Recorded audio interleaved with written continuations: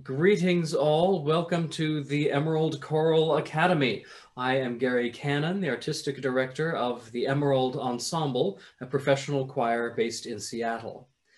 The Emerald Choral Academy is a series of interactive webinars during which our area's leading professional choristers reveal their personal tricks of the trade to community singers. These webinars are then made available freely to singers across the world via YouTube. Today is the 5th session of the 2nd semester of the Emerald Choral Academy. The Emerald Ensemble is very grateful to our generous donors and organizations who have made this project possible, including For Culture and the Seattle Office of Arts and Culture. We encourage anyone participating or viewing this webinar to make a donation as you are able at emeraldensemble.org. You can also subscribe to our YouTube channel and join our mailing list to hear about future sessions of the Academy and the other activities of the Emerald Ensemble. A bit later, I'll put links to those items in the chat. This webinar is being recorded. By participating, you are granting the Emerald Ensemble permission to share your contributions. Your microphones and cameras will remain off for the duration of the presentation. You can ask questions to the presenter by typing into the chat or the Q&A features at the bottom of the screen. Either of those features works equally well. And then periodically, I will interject to field your questions to our presenter. And today's instructor is bass baritone J. Scott Kovacs. Scott is one of Seattle's most prominent choral musicians, active as a chorister, a soloist, conductor, administrator, board member, festival coordinator, voice teacher, and executive director of both the Medieval Women's Choir and the Emerald Ensemble. If you sing in a Seattle area choir, then I guarantee you that you owe thanks to Scott for something. He won't even know what it is, but I guarantee you that's true. And on top of all that, he happens to be one of the very kindest souls you will ever meet. And Scott's topic today is everyday vocal health. It's a pleasure to introduce to you my friend and colleague, Scott Kovacs. Thank you, my friend and colleague, Gary Cannon. It's an absolute joy to be back doing another one of these Choral Academy presentations, these webinars for all of you. I think I know almost everyone on the attendee list, although I have to say we have folks from as far away as the UK and the East Coast of the United States in our guest list today. So with that, I'm going to attempt to share screen and get things started. That won't work, Scott, will it? Let's go back to here where it actually says share screen. And let's try that. That went through. I'm glad it worked too. One quick word of it's not caution, it's uncaution. There will be one slide that shows parts of the human anatomy, vocal anatomy. I will warn you before we get there, so if you're squeamish, you can look away. But I've taken out most of, there aren't many other images. At the end of the presentation, if there's time, I have a couple of great YouTube videos that show the human vocal mechanism in action. So you can either stay tuned for those or look away, or I just wanted to make sure that for people that are a little squeamish, there isn't a whole lot of content that might be uncomfortable for you. But I'll warn you when we get to the one slide. So with that, I will begin with my disclaimer. All the information in this presentation is intended to be informational. It is not intended for the purpose of diagnosing or treating medical disorders. The Emerald Choral Academy is not responsible for conditions that required a licensed professional for diagnosis or treatment. If you are experiencing symptoms that might require a diagnosis, seek medical attention. And we'll talk more about when it's time to seek medical attention for your voice a little further in the presentation. So just a little sort of look ahead into about this presentation. So Gary listed my many hats, among which include that I consider myself a vocal pedagogist, and even to some extent a vocal scientist. What we mean by vocal pedagogy is the physics, the physiology, and the psychology of the human voice. And with increasing importance, we talk more about the neurology of singing. Heidi Moss Erickson, San Francisco Conservatory of Music, is pioneering a field called neuroped, where we really look at the neurology of how we teach singing to other people and how we sing. What I will not be covering today are major vocal disorders, with the exception of laryngitis. I will talk about laryngitis about halfway through the presentation. I don't want everyone leaving the presentation and Googling a bunch of symptoms and running into and experiencing or needing advice right away.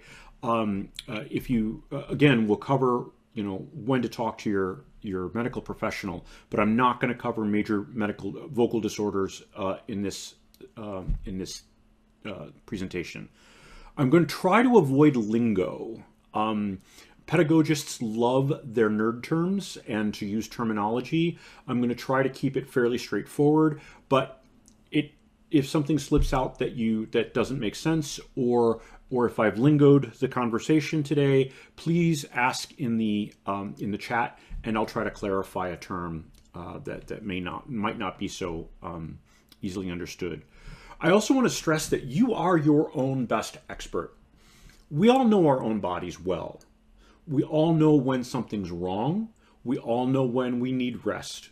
We all know when something doesn't seem right, or when everything's going great in terms of our body. So be your own best expert in evaluating where your voice is at and what you might need for vocal health. Everything here are recommendations and guidelines. There's not rules, because everybody is different. Your body is different. Your mind is different. Your relationship to singing is different from person to person. There are some characteristics that are the same, so we talk about these as recommendations in general terms, but there are not any rules here that are hard and fast. And then lastly, nothing replaces a relationship with your medical professionals, not even Google, especially not Google. The having a good primary care physician, one that knows you sing or play an instrument, and two, having somewhere in your Rolodex, do people still have Rolodexes? Is that still a thing? The name of a good ENT, otolaryngologist, is a good idea. If you're looking for recommendations about ENTs in town, the presentation before mine by Ryan Beatty has on our website a handout that has some great names for referring to ENTs in town. First, let's talk about vocal health and voice professionals in particular. So the first thing I want to stress is that we talk about vocal care in sort of there's sort of a triangle of care.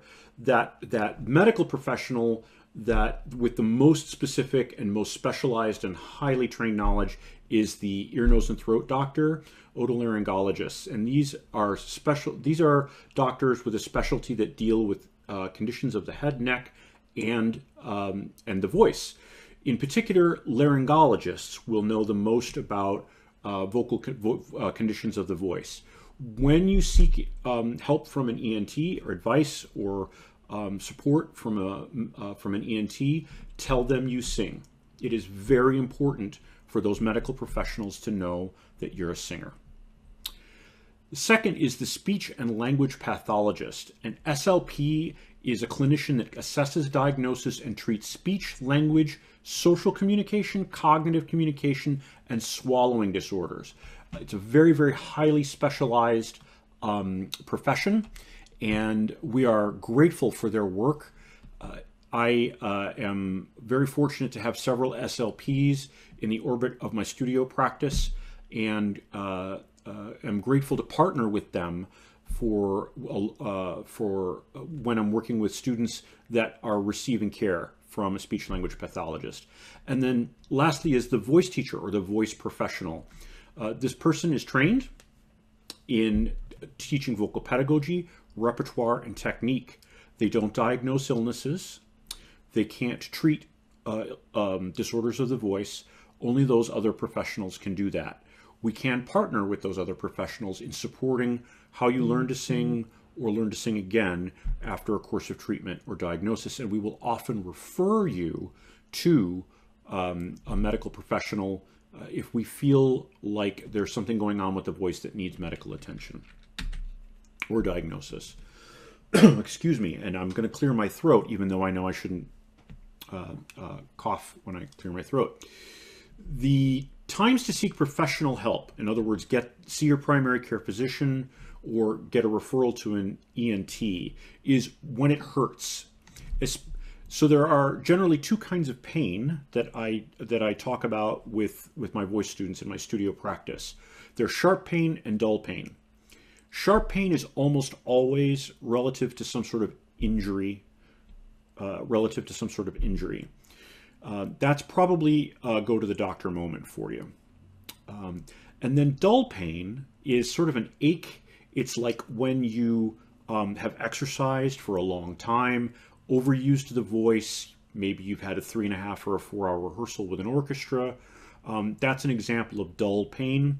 It's sort of an ache, tightness in the throat. That generally will be, if it goes away in 24 hours, a few days, it's okay. If it lasts longer, maybe a red flag goes up. If it lasts more than 3 weeks, you should already have seen your doctor. Which is what I mean by when it persists. When it won't get better or go away, it's time to go see your medical professional. I just was chatting with a colleague yesterday who said, their student was having this symptom for 3 weeks, and I'm like, oh, absolutely. 3 weeks is already almost too long to wait to go see the doctor. The other one where I would say is a must go, do not pass go, are sudden changes to the voice, particularly loss of range. If you lose range, if you lose power, those are things where I would refer you to medical attention right away. If something is unpredictable, it's another sign that you should seek medical attention for the voice. For example, you can't rely on your range. You can't rely on registration changes that can't be improved with technique or with voice lessons. Also, if something is going on that's preventing you from enjoying singing, whether that's physiological or psychological, it is probably time to seek the attention of a voice professional, medical professional, someone who can help you with those symptoms. And then anytime you think you need medical attention, I'm not saying, every time you stub your toe, go to the doctor for your voice, but I am saying if you feel like you need the medical attention, get it checked out. This is a knowing your body, knowing your voice moment. Oh, I'm going to back up. Next slide might gross you out a little bit. You can look away for a couple of minutes. I'll let you know when it's safe to look back. These are images of healthy versus unhealthy vocal folds. So we'll look at the left side first. These are healthy vocal cords, vocal folds, vocal cords. We use them somewhat interchangeably. This is the true vocal fold or vocal cords right here. These are the false cords. There's a little pocket of air underneath these. So this, by the way, right here is the front of the throat. This part right here, the larynx, front of the larynx is right here. This is in the adducted position. This is when they're closed. And this is in the abducted position. This is when they're open. The cricothyroid cartilages, the arytenoid cartilages have pulled the vocal folds into the abducted position. so that this is likely phonation and this is likely respiration here. So this is healthy. The tissue is pink. The vocal folds themselves are white in appearance. This is because of the epithelial cells and the cartilage, the collagen that is part of the propria lamina tissues here. And these white folds, this white material actually encompasses the vocalis muscle itself, which is that bit of tissue that stretches and thickens to create pitch when it's in the adducted position. Now, there are two different looks here at unhealthy vocal folds. This one on top is due to a viral condition. This could be a cold. This could be the flu. It could be any number of viral caused infections. But what you have here is hypervascularity, which means there's a lot of swelling or edema in the tissue. And you can see how the very, very thin, clean edge of these vocal folds meets in order to create the vibration. When there's swelling in the vocal folds, like there is here, those folds don't meet evenly. There's a lot of air passing through. The swelling, I would say that this person's probably feeling a lot of discomfort. This is a person who should not be singing much, if at all. And this vocal fold is actually injured. This is what a hemorrhage looks like in the vocal fold. This person has an injured voice and will probably be on vocal rest for some period of time. All right, it's safe to look back. I'm going to move on. So now, in terms of everyday vocal health, the actual practices and habits that you will need for maintaining vocal health. The most important thing I can tell you is you should warm up and cool down your voice before singing activity. Cool downs are something new. We haven't been talking about those a lot until recently, but it's just like when you go to the gym, you stretch a little bit before you start lifting, before you take that jog or that walk around Green Lake. You're going to stretch out your hammies, you're going to stretch out your calves a little bit. And then if you're running around Green Lake, once you're done with that 3.5 miles, you might walk for about half a block just to let things cool down. The same is true with the voice. It's all, the muscle systems, the subsystems of the larynx, the throat, are all muscles. And in some cases, they're very small muscles. So it's important to make sure that we're stretching those out and giving them a chance to, giving the proteins a chance to line up correctly and to get the blood flowing, make sure that everything's hydrated and moving well. Glides and slides, highs and lows. Woo, woo, woo, sirens. Start highs and lows. Make sure that you are going across the passagios. Ooh. I kind of made a pronounced break there so that you could hear going from the upper register, the upper passagio, the head voice into the chest voice. So ups and downs. We want to use slides because they stretch the vocal folds. If you are sliding from high to low, you're releasing tension smoothly on the vocal cords. If you start right away with big arpeggios of an octave, ya, don't sing like I do, you are going and you are causing the vocal folds and the vocal mechanism to make abrupt and discrete motions right away. That's warm up gently from the beginning using highs and lows. We also want to talk about stretching on press just a little bit. So the idea is to stretch and then release. Stretch and then release. This is a concept put forward by Ingo Tietze, who is the same guy that introduced straw phonation.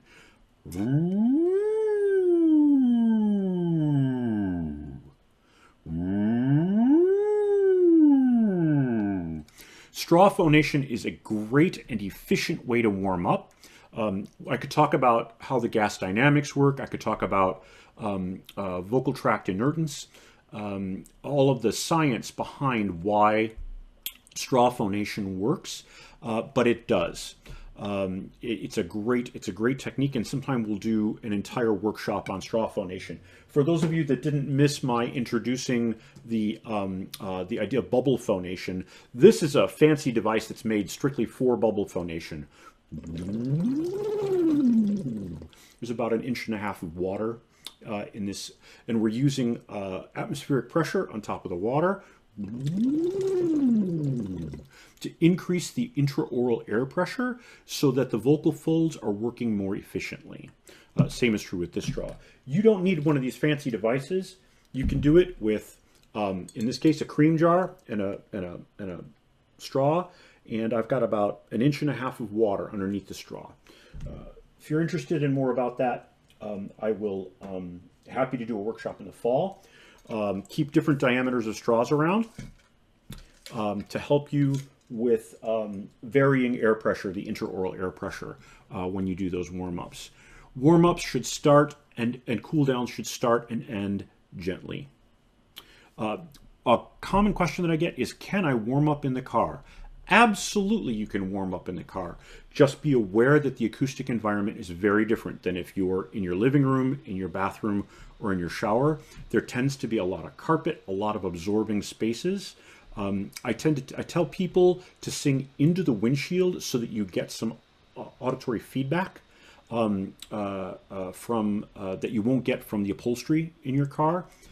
When you are singing in the car, be mindful that if you are singing with the radio, which we all often do, that the volume is not too high so that you are not shouting over the stereo in the car. With all those absorbing surfaces in the car, it's very easy to oversing in the car.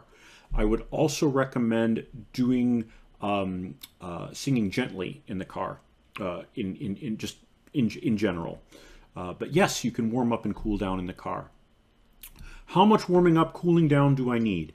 It depends. It depends on the job you're about to do as a singer. It depends on your voice. Some of us have voices that take 1.5 hours to wake up in the morning. And it takes a lot of really creative gymnastics to get the voice working over the various registration events in our voice or problems that we might be experiencing, smoothing out rough edges in registration events, that sort of thing. Generally, we warm up more than we think more than we need to. There is now new science that says we can really warm up the voice in 7 minutes. If you're using something like vocal tract inertance or semi-occluded vocal tract postures to warm up your voice, you can make your warm-ups more efficient.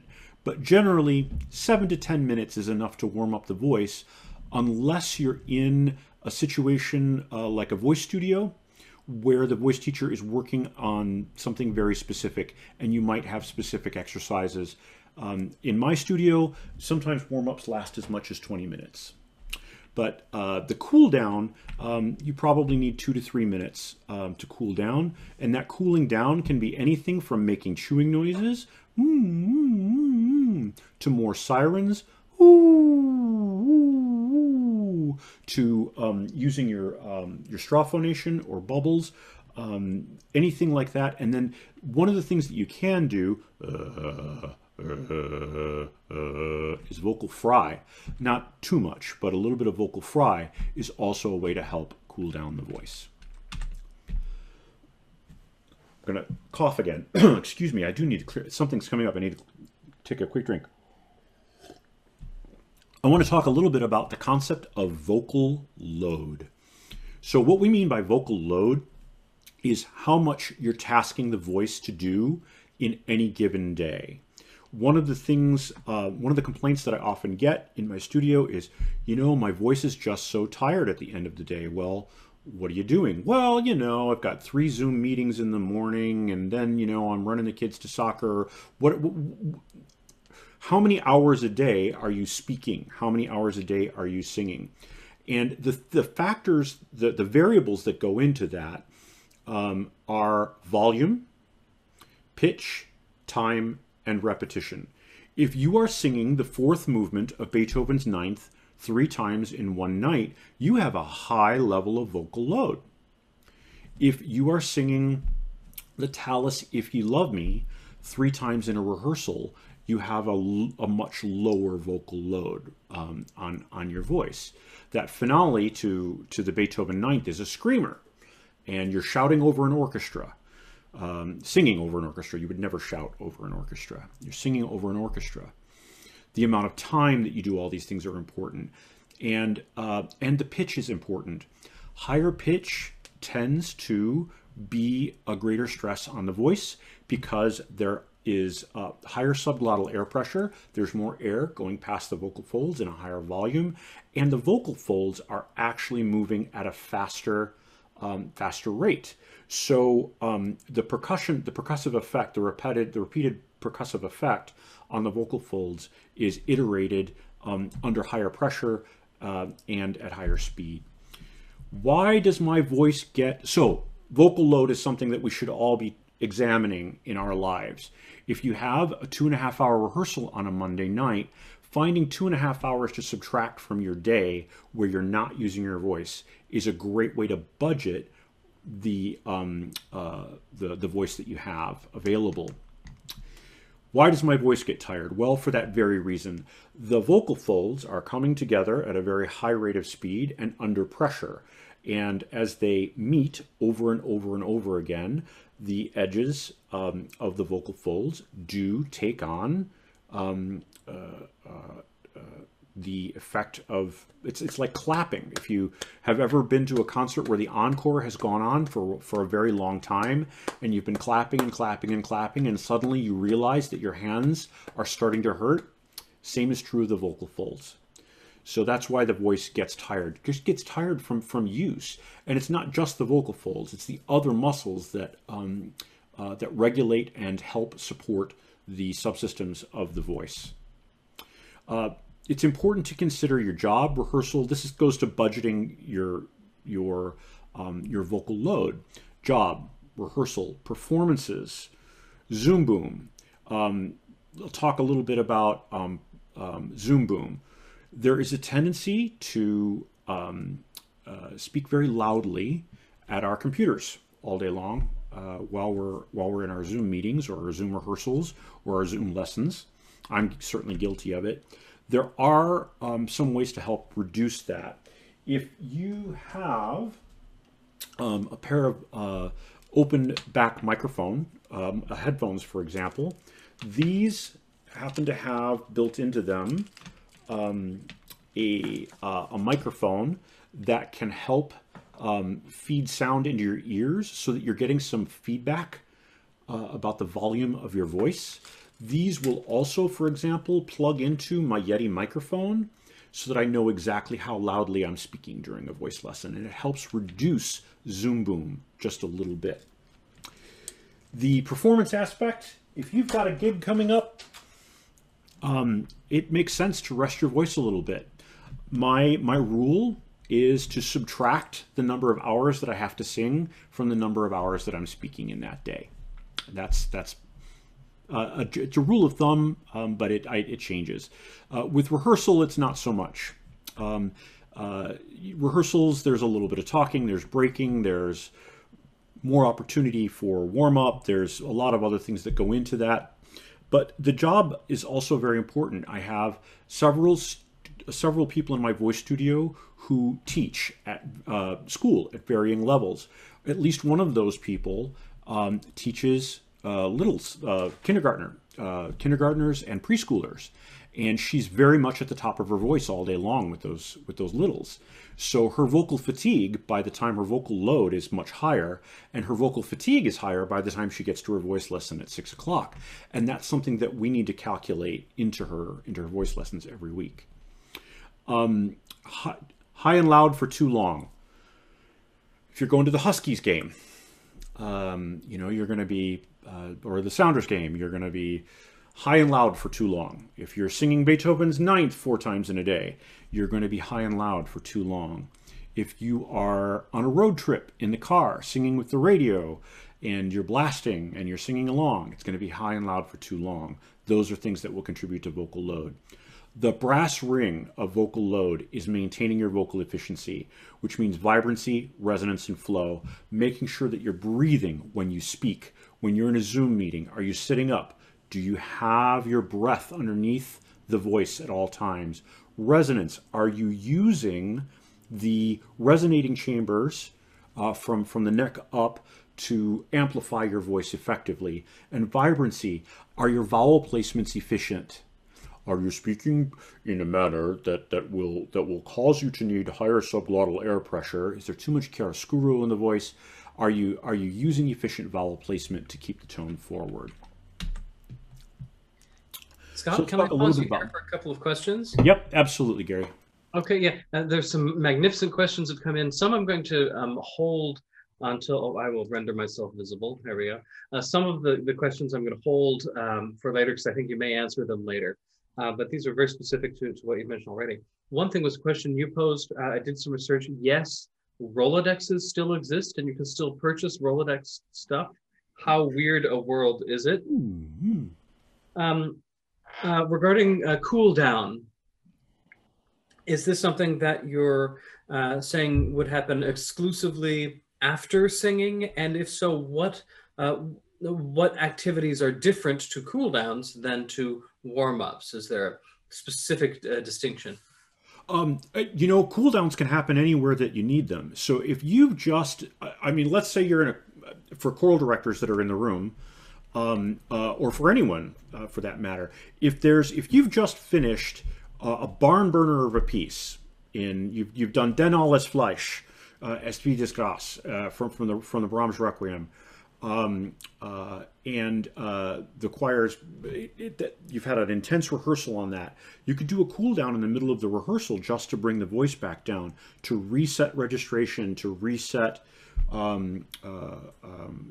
registration events, to get the voice calmed down again. What was the second half of that question? If there's a different type of activity for cooling down versus warming up. You said a little bit about that. Are there others that other theories, or is the physiology of it different from one? You're basically, I mean, you're taking you're just slowing the car down and taking the gears down as you go. So I would again use things like glides. I would use humming sounds. I would use semi-occluded vocal tract postures. NG, hum.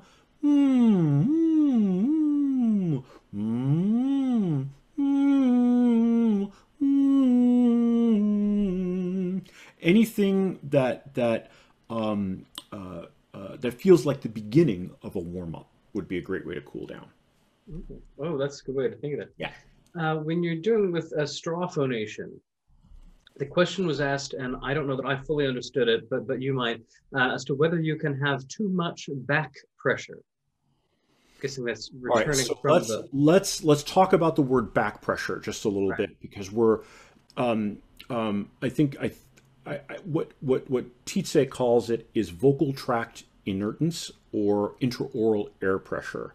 So and I'm one of those people that used the word back pressure for a very, very long time.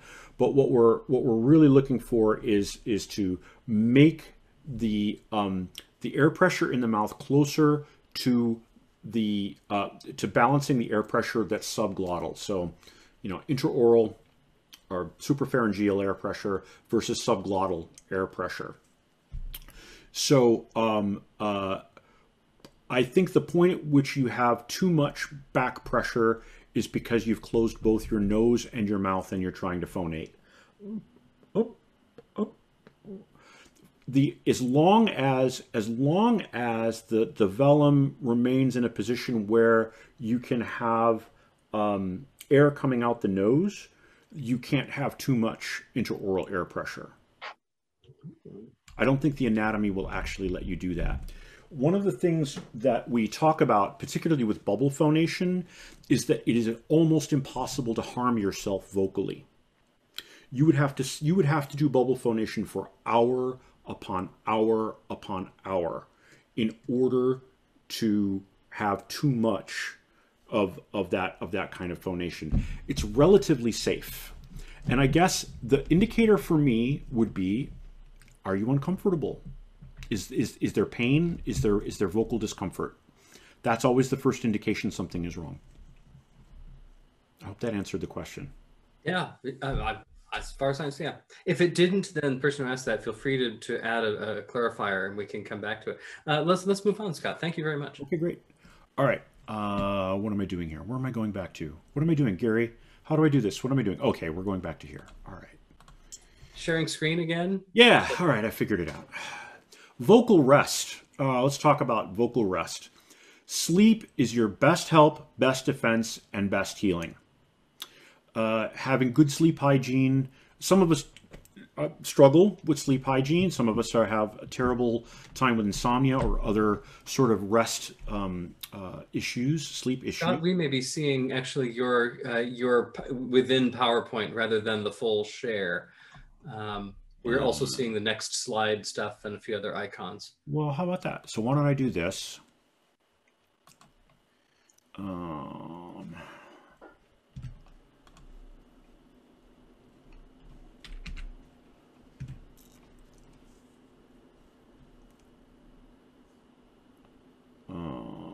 Sorry about that. It may also just not be a problem. I didn't know if you want to see us, or let us see what's up next. No, it's better. It's better for, I mean, I'm not particularly, but now I have to figure out, oh, see, I moved a little thing here. There we go. How is that now? Are we better? That's it. All right. And actually, if I can ask one other thing before going on, we had a follow up about the straw, and the back pressure, as they termed it, and it's the question. Then I'm going to just read it directly. When I do my straw exercises, I find I need to narrow the straw when I go higher. If I occlude the straw even more, I can use a whole lot of core strength. Is there a point where that becomes risky? What a great question. And the answer, you know, I mean, I do keep multiple diameters of straw available for different techniques. And I have to think about the answer to that question. Can we hold on to that to the end of the presentation? Maybe my brain will have come up with the answer by the time we get there. Of course, I'll remind you. Don't worry about it. Thanks. Let's do that. So vocal rest. Oh, here we go. This is the one. Sleep is your best help, your best defense, and your best healing. I think we talked about that. The myth of total vocal rest. So first of all, if you are on total vocal rest, no talking, no singing, nothing, that probably should be coming from your physician or your ENT. Total vocal rest is a myth in that in order for the tissues, which are called fast twitch tissues, in the vocal mechanism to heal correctly, the proteins and the tissues have to orient themselves correctly, and they can only do that if they're being used. It's like when you go to physical, you have an injury, you go to physical therapy, you have to use the muscle systems in physical therapy. The same is true for your voice. Now, you can reduce the amount of load dramatically and only use it as you need it. But total vocal rest is not necessarily the best medicine when you are recovering. If you are sick, if you have laryngitis, if you have some other aphonia or dysphonia that's being caused by illness or injury, and it hurts, then it's probably a good idea to reduce altogether using your voice. Again, get a medical professional's advice before total vocal rest in general. Don't skip your warm-ups and cool-downs. If you are in vocal rest and you can phonate a little bit, or if you're feeling like you need to rest the voice, do your warm-ups and your cool-downs alongside your seatmates in choir. Use semi-occluded vocal tract exercises and postures when you are using the voice less. Talk a little bit about whispering. Whispering is a no if you are resting your voice from injury or illness, Whispering needs, in order for whispering to function, the way whispering works is you're getting medial compression on the vocal fold, which is exactly the point at which the vocal fold is probably irritated or injured. So whispering's a bad idea. It's better to lower the volume, but enough, but to have complete phonation, to have actual phonation when you are on vocal rest and needing to communicate with your voice. Some things to do when you're on vocal rest. This is from the Voice Science folk, the incredible vocologists at Voice Science Works. It's a fantastic website. I'll share it with you in a little bit. They call it dry practicing. Each inhale and vowel shape preparation for the beginning of each phrase. By the way, you should always breathe in through the vowel you're about to sing. That is the mantra of my voice studio. Breathe in through the vowel you're about to sing. Practice your inhalations. Practice your breath timing. Mouthing or speaking lyrics with connection and inflection. Higher phrases an octave down. This is a great technique. I wish more choral conductors used this. Is if you are rehearsing the sopranos on something that is G and A, way up top, drop it down an octave. It reduces the vocal load. Remember that higher pitch increases vocal load. Work on your choreography and staging. Memorization. Oh my gosh, memorization work is great. Playing the melody lines on the piano while thinking the text. Audiation, hearing the part in your head, and singing each phrase through a straw is another way to practice good vocal rest. Hydration. This is the most important slide in the entire presentation. My rule is to all singers, pee clear. If you are peeing clear, if your urine is straw colored, you are likely to be hydrated. Now, there are folks that have for whom hydration can be a risk. So you know yourself, be mindful of those, but the general rule is pee clear. It takes about 15 or 20 minutes from the time that water goes into your mouth for the body to start absorbing the water. And it takes even longer, depending on a lot of other factors, for that water to reach your tissues. Remembering that your vocal folds are two very, very small mechanisms, and that drinking a glass of water right before you go out to sing is not going to assist you right away. If you have a performance coming up or a big rehearsal coming up, you should be drinking that water hours before you have to go out to do that rehearsal or to sing. If you are swallowing water, if you are drinking water during rehearsal, you're not hydrating your vocal folds. At least not directly. You're moistening the tissues. Sure, you're encouraging the saliva glands to produce. All of those things are helpful, but that water is not hydrating your vocal folds directly in the course of that rehearsal. So drink pre-game. Do your pre-game. Get lots of water into your body well before you rehearse. Your vocal mechanism dehydrates with use because there's through exhalation and often with dry air inhalation, because we're breathing in through our mouth rather than through our nose, which would normally hydrate and warm the air going past our vocal folds. So it's important to stay hydrated. And we exhale a lot of water as a byproduct of respiration, so we're losing water. Some people like to put lemon in their drinking water, in their rehearsal water. The acid, the citric acid, actually encourages the saliva glands to produce, so you get a little bit of extra lubrication. Herbal teas are great, except that some cause acid reflux or a GI reaction. So again, you know yourself well,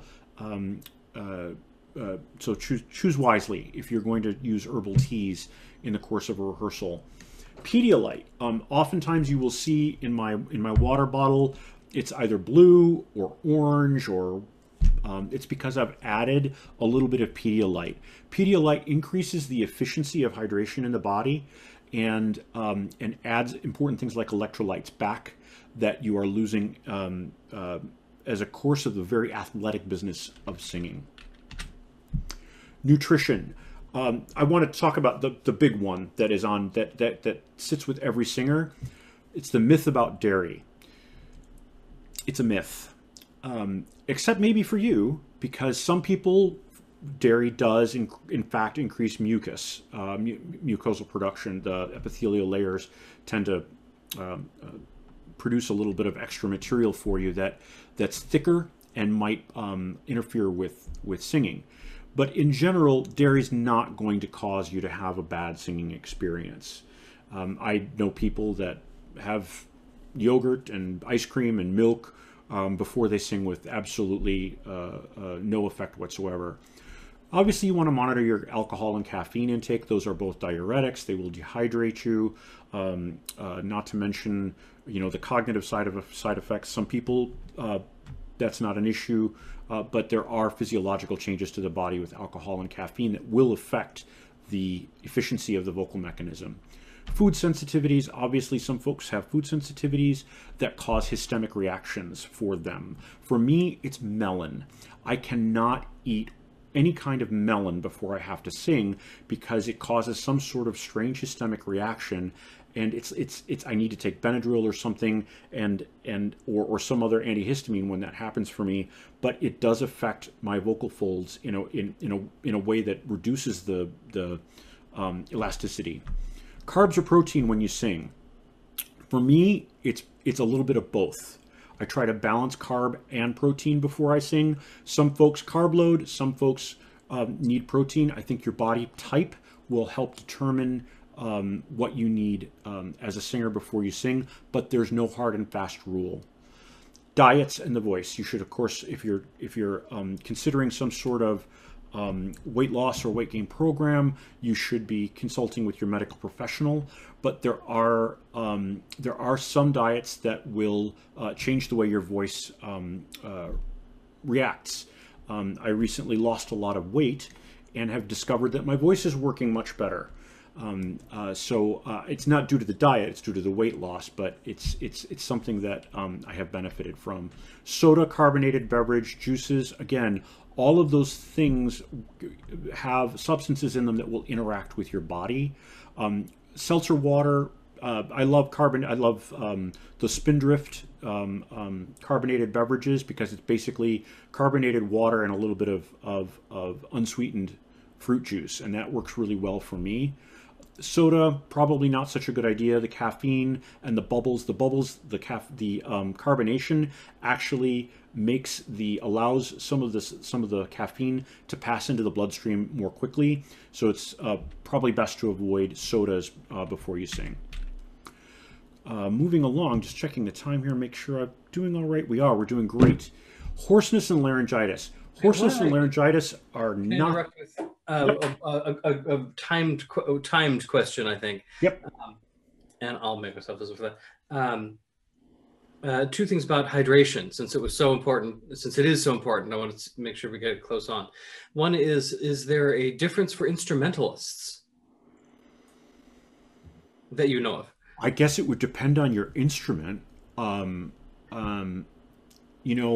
intraoral air pressure is different for brass players than it is for different among brass players, I would guess. Yeah.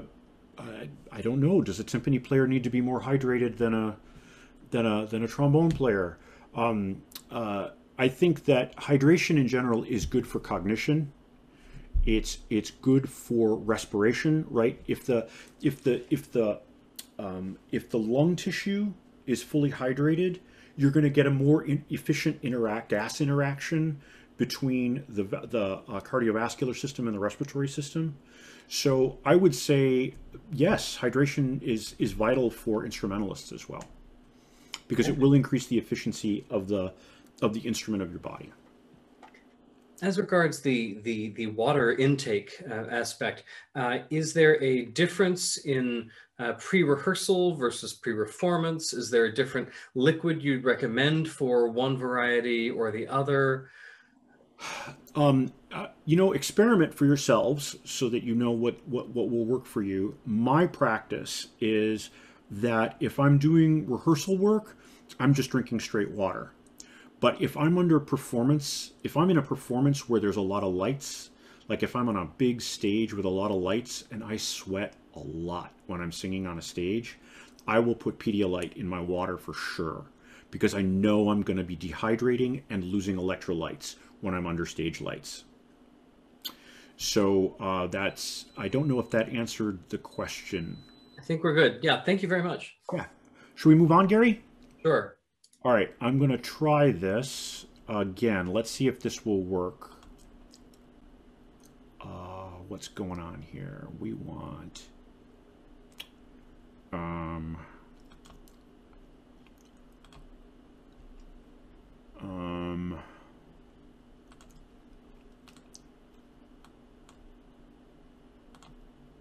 Are we good?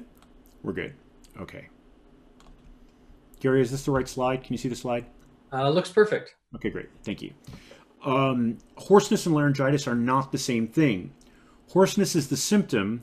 Laryngitis is the problem. It's the illness. It's the process that's happening to your vocal mechanism. Generally, when we talk about laryngitis, we're talking about vocal fold swelling or inflammation. If you remember that slide a few back, where you could see the inflammation, the vascularity, the increase in vascularity, and the swelling along the edges of the vocal mechanism. There are generally three causes for that kind of swelling, or there are several causes for that swelling, including chemical, mechanical, or my favorite is thermal. The overheating of the voice is a feature of that vocal load that we were talking about earlier. So if you're using, it's like being in fifth gear or a low gear for a very long period of time. It's important to be aware of which of these three things, or the including illness, which is not listed here, that can be causing that inflammation, so that you can reduce, eliminate, or address those. By chemical, if you some of us live with a smoker, some of us go to places that might be smoky.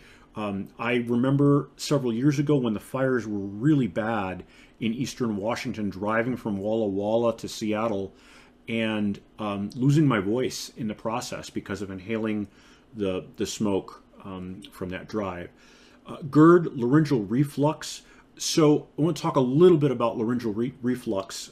A lot of singers, and myself included, take omeprazole to help reduce the amount of acid that may potentially affect our vocal folds.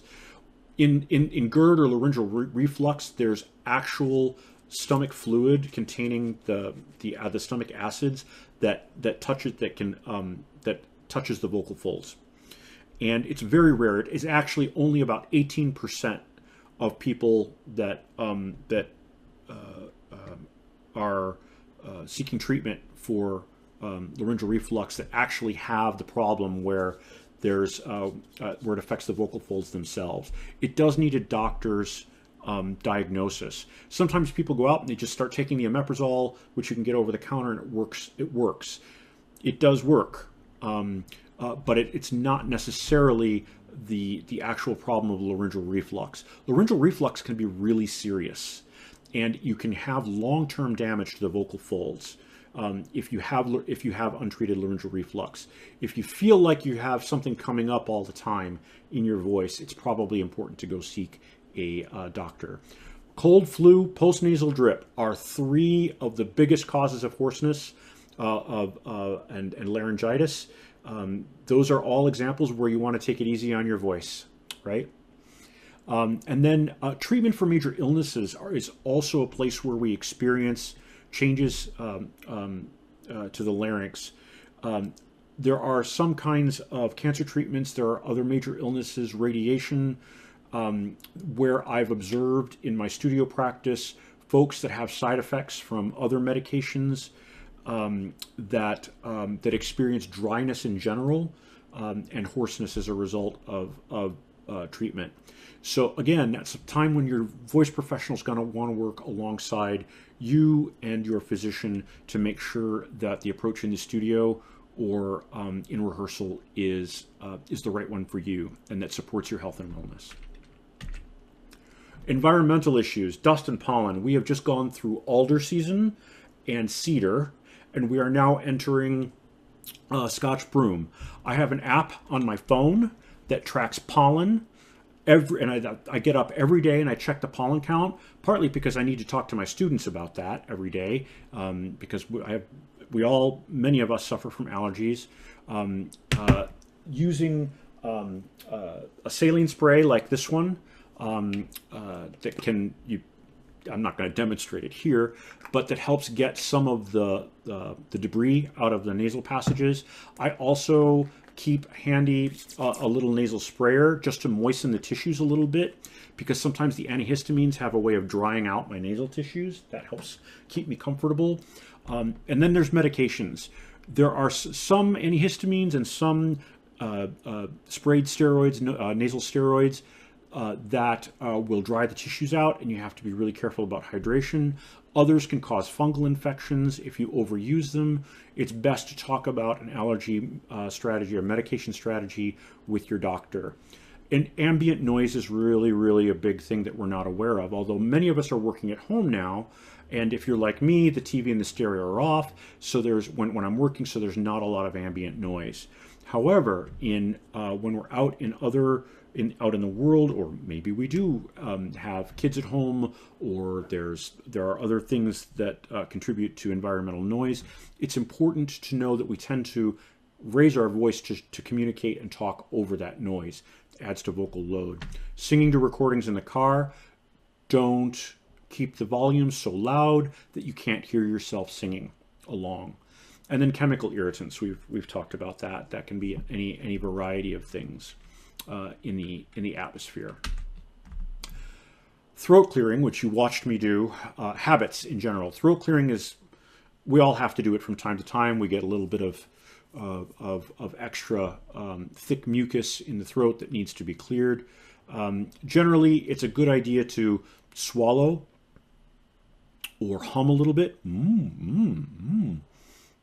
Or I swallow and catch the swallow at the top and hold it, and then release as a way to help loosen things up or relieve irritation. Tension is the enemy of good singing. As we get older, as we sing for many years, we develop habits as singers. Tongue tension, tension in the face, tension in the body are all the enemy of good singing, of efficient singing. One of the things I use in my studio with my students is, before you take that first breath, scan your body for tension top to bottom, including making sure that the tongue is released and that you have the shoulders relaxed on top of the rib cage. If your shoulders are doing the work of pulling the rib cage up, that's going to tire you out over time. And making sure that those sternocleidomastoid muscles, the long muscles of the neck, the suprahyoids, all of those muscles are released on a regular basis when you're singing, so that you reduce the amount of tension in your body as you're singing. Build vocal efficiency, then forget your technique. One of the things that happens often for us is that as we learn technique, we tend to be constantly calculating what to do next with our voice, and that is also very tiring. And it reduces our enjoyment of the craft of singing. So once you learn how to sing, and you're doing the singing, and you're doing the rehearsing, and unless you're working on something very specific, leave the technique to your unconscious self, so that you are communicating the text, so that you're involving your body, your mind, and your mouth in communicating the texts. Know your food sensitivities. We've talked about that. Make substitutions. If something's too high, drop down. If there's some passage where you need to take the vowels or the consonants out, find good ways to make substitutions for yourself in the course of rehearsal. And then exercise. Your body is your instrument. Exercise is important. Movement is important. Now we don't all have the benefit of being able to go to a gym. We don't all have access to a treadmill. Sometimes our bodies aren't equipped to do those sorts of things. But as much as possible, honor the fact that we carry our instrument in our body, and to always be caring for that instrument. Singing with a mask, and then I think I'm almost done. This is it. Oh, I'm a little over. Singing with a mask. First of all, there is no known increase yet that we know of in voice disorders, in dysphonias, in aphonias that result from singing with a mask. So, there's no harm, no foul that we know of that comes from singing over a long period of time with a mask. So let me remove that fear. Dr. Nguyen gave us a really good study on that. Reduction in certain frequencies depending on materials.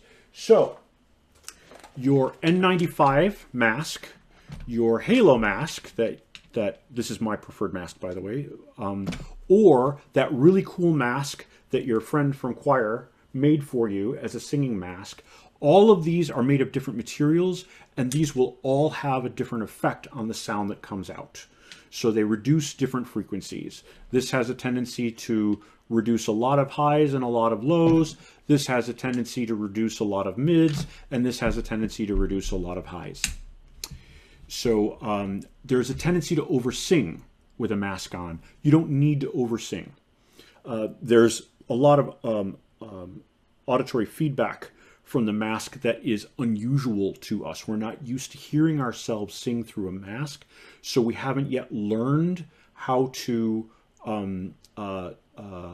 balance the amount of volume that we're using relative to the amount that we actually need on the other side of the mask. So the other thing that's sort of a neat benefit is that the masks tend to increase vocal tract inertance, that what we were talking about back pressure earlier as vocal tract inertance or intraoral air pressure. So it increases glottal efficiency ever so slightly. So we can in fact appreciate a higher amount of energy, acoustic energy coming out of the mouth. So there's a sort of a compensatory feature to singing with a mask. I also have read in several places, and it's really kind of a good idea, to either change your mask or just change your mask after every 60 minutes of singing, because there are a lot of aerosols coming out of your lungs going into these masks. And after singing with one, put it in the wash. Put it in your bathroom sink with some wool light. One of the doctors that I know and work with uses a combination of peroxide and alcohol to sanitize the masks in between use as another layer of protection. And then, the singing mask it's just going to result in healthier choirs. We're all really, really hoping to be back in person this fall, and most of the experts are telling us that we're going to be singing masked for a while at least. So I hope that you will all consider well that we're going to have to adopt this new way for probably a while, and as much as possible not to let it interfere with our enjoyment of singing, but to let it be the thing that allows us to come back. That would be my encouragement. So I just want to do a couple quick shout outs. If you don't know about it, there's this phenomenal book called Singing Through the Change, Women's Voices in Midlife Menopause and Beyond. It came out last year. Ooh, that citation is not spelled correctly, I don't think. But this is a phenomenal book for women experiencing menopause and perimenopausal symptoms and how your voice will function. It's literally been a game changer for voice instruction everywhere. Kari Reagan, who teaches at the University of Washington, a systematic approach to the art of studio application. It's great. You don't have to be a voice teacher to appreciate this book. And lastly, I want to give a shout out to Heidi Moss Erickson, who is one of my gurus, who teaches at the San Francisco Conservatory of Music, one of the great pedagogues working in the United States right now, along the greats of Ian Howell and Ken Bozeman, and she's really advancing the field of vocal pedagogy, particularly where neurology and brain science are concerned.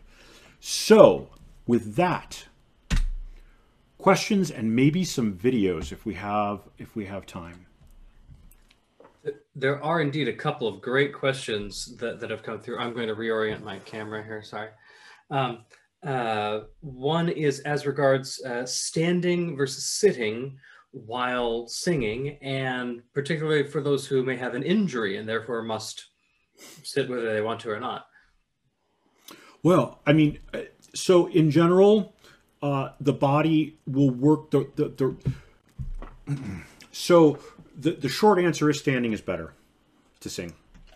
But it's only better to sing if you can swivel your hips and keep the lower part of your body unlocked while you're singing. So in general, I tell my students that you should be able to swivel your hips when you sing.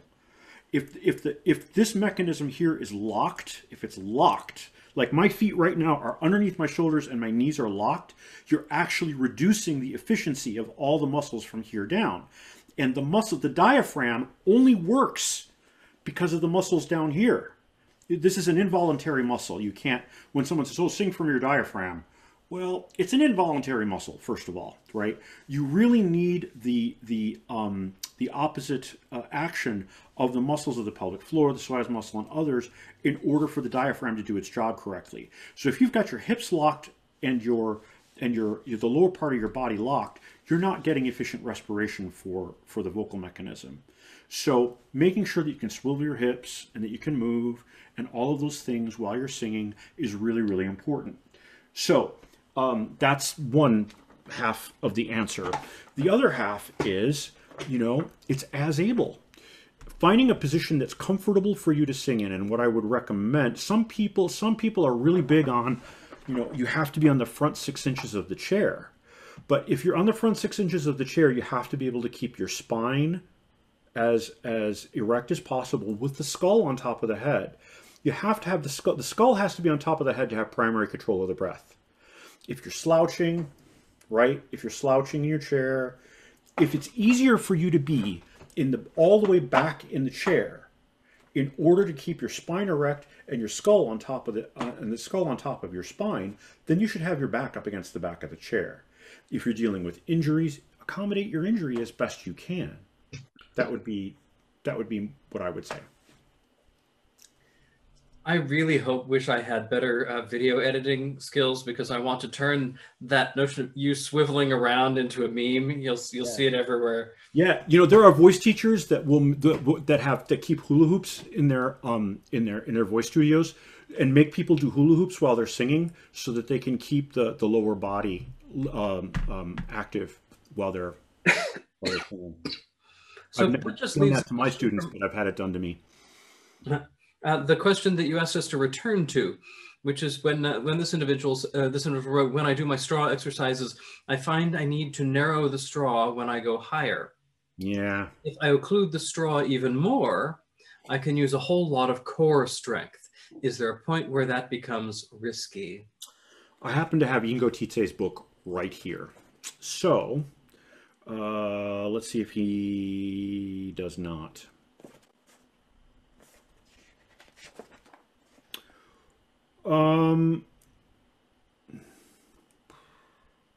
I guess the follow-up question would have to be, are you experiencing tension as a result of the change? If you are experiencing tension, the answer is you're doing it wrong. That would be wrongly or incorrectly, because we're actually wanting to reduce tension by unpressing the mechanism. So I guess I would have to work with the person to see what that would be. Casey, feel free to email us if you want follow up. Yeah, absolutely. But that's a great answer, though, I think, Scott. If it's hurting you, don't do it. Right. And if it hasn't hurt you yet, then apparently it isn't doing harm. Right. So that's like one of the big rules in my instruction is, if it hurts, stop. Right? Now, tension doesn't necessarily mean hurt. So I don't want to identify tension with pain, because those are two different sensations. But if it's generating tension in the technique, then it's not having the effect you want it to have. that's where I would go with that. Cool. Would you like to show a bit? We're over time, maybe not a whole one, but a bit of one of your uh, uh, uh, video surprises? Sure. Many of you may have already seen this, but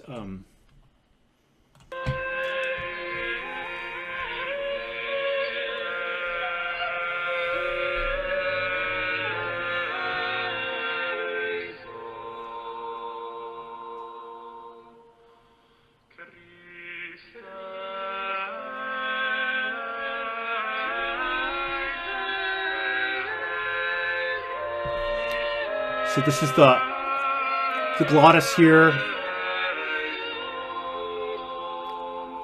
Pure form, cricothyroid back here. Healthy vocal folds, false folds. This is the soprano. This is the bass.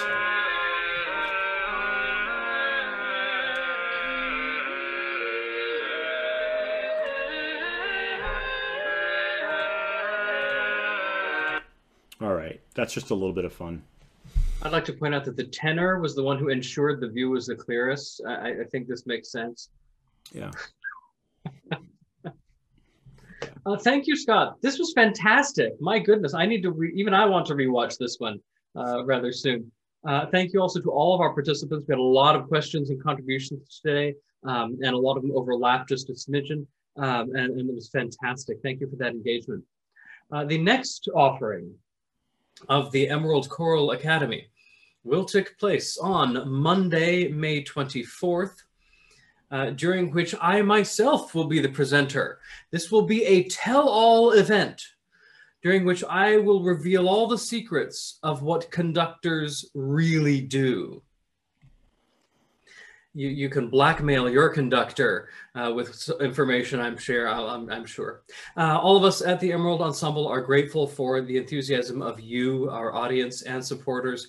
As the Emerald Choral Academy continues, you can help to support these efforts by donating at emeraldensemble.org. And you can also let us know of topics that you would like to see discussed in the future. We're already planning a third semester for the fall then. In the meantime, I am Gary Cannon. On behalf of all of the Emerald Ensemble and Scott, I wish you good physical, mental, and musical health. Thank you. And I realize we're closed with both of us in